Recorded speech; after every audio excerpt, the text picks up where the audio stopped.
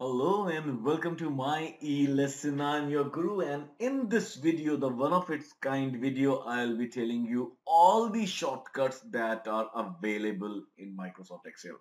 There is not one, two, three, four, five.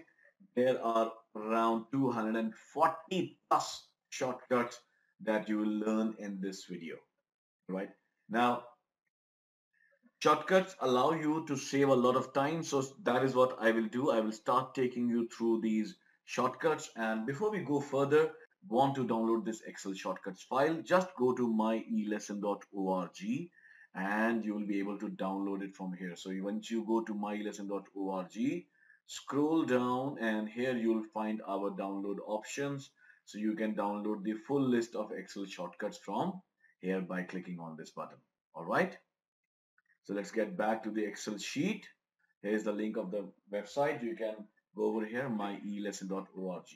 Now, Excel shortcuts, they work in a manner wherein you are either using the control key, the shift key, or the alt key, or a combination of these. All right. And so, plus there would be shortcuts which are based on the F keys which are present on your keyboard.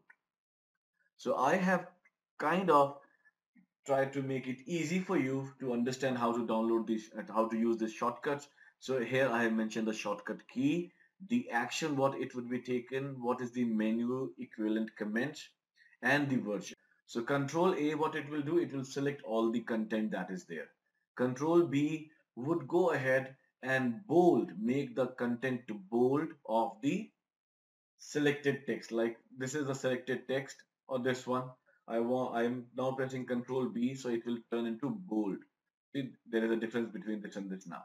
So I'm pressing Control B again to make it normal. Control C will copy, Control D will fill down. So if you are trying to fill data, Control D can help. Control F will find. Control G is for go to. Control H is for replacing data. Control I is for italics. Control K is for inserting hyperlinks. So if I want to create an hyperlink, I'll press Ctrl K and this option will open wherein I can create the hyperlink from here. Like I can type www.myelesson.org and I click OK. So now this will turn into a hyperlink. Ctrl N is to open up a new workbook. Ctrl O is to have the open command open, like Ctrl O, and the open command would open over here. Control P is for print. See, Control R is to fill data on the right. Control S is to save. Control U is to give underline. Control V is for paste. Control W is for close. If I press Control W, then this file would close. Control X is for cut. Control Y is for repeat.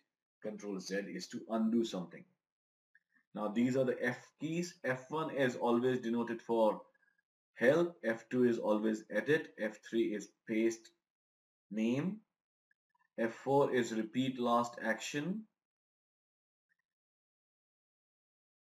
F4 has two options, see over here. F5 is for go to. F6 is for next pane. F7 is to do a spell check. Let's press F7 now. It will initiate the spell check option. F8 is the go to the extend mode. F9 is will recalculate your complete sheet. F10 is to activate the menu bar. So let's press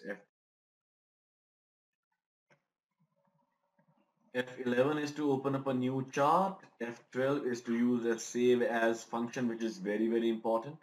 And then we have the control plus the symbol keys, wherein you can insert time using this, insert date using this, insert the cell above, the cell below, shift. Now here are the shift keys, which you can use. The control plus the function keys. You see the alt plus the function keys. Now there is a combo. Control plus shift plus F3. Control plus shift plus the symbol keys.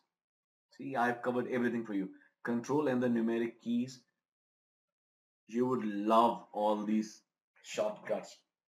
And you don't need to mug them all up because not all of them are required every day. but a lot of them are pretty useful. So you can refer to the sheet, go to myelesson.org like I said, and you would be able to download the Excel list from here and then be able to use it. So I've covered everything possible over here. Now Control plus alphabets. Each and every alphabet has a shortcut assigned to it. Check them out over here.